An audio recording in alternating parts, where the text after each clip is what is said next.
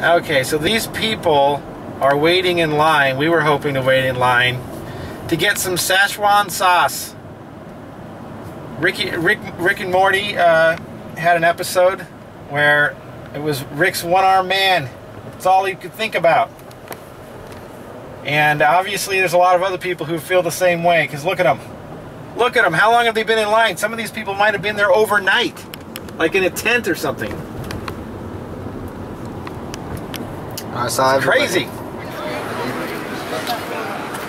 Good luck. And right there. This McDonald's doesn't even have Szechuan sauce. There's just a chance of getting the limited poster and some free buttermilk tenders, and the line is also long. That's it.